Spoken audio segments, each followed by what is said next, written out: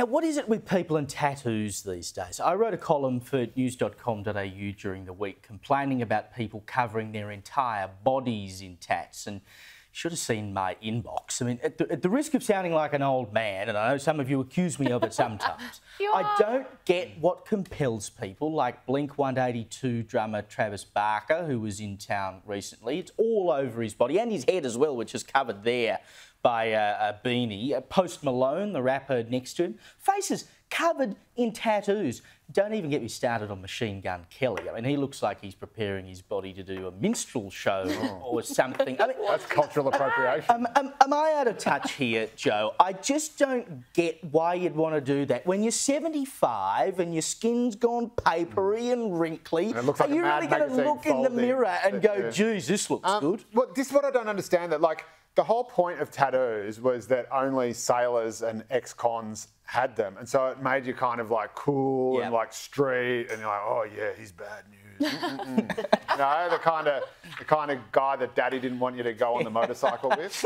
And now, of course, everyone's got them, like, and just got them all over. It's like, it's just, I feel like, I don't feel cool, that's for sure. But I feel like, oh, now I'm the odd one out for not having one. So I just don't understand what the point of doing something kind of edgy is if everybody's doing it. It's like the neck tattoo, right? Once upon a time, you saw a guy with a neck tattoo and you're like, ooh, that guy's bad news. Now you think, ooh, I'm going to get a good latte. Yeah, that's a good point.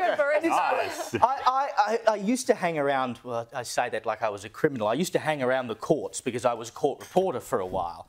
And we have very different life stories. When you see someone walk into the magistrate's court, as I often did, Evelyn, with a facial tattoo, you're like, okay, we got a good one here. And I wrote that in the column. I said, I see a facial tattoo, it makes me think you're off to court.